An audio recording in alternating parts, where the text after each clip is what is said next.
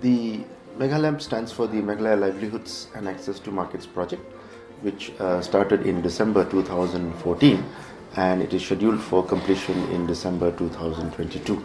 The primary objective of the project is to improve family incomes and the quality of life of the rural population of the state, and which is also adaptable to sustainable livelihoods as well as to the effects of climate change.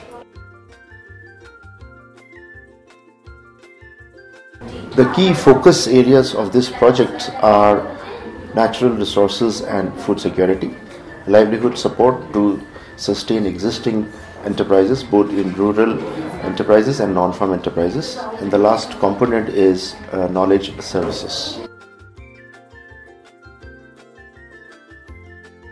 The total project cost is about $174 million.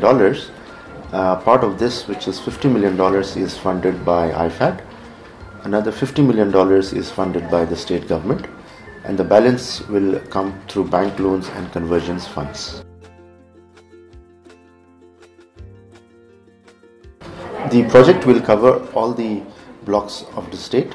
However, there will be certain intensive clusters which have been identified for development of certain value chains in this intensive areas. The project will adopt a saturation approach covering all villages in a cluster and all households in a village. The clusters will be selected on the basis of their capacity and potential for development of marketable crops and other products. This approach helps ensure that vibrant livelihood opportunities developed through the project are then spread to other villages in the same region.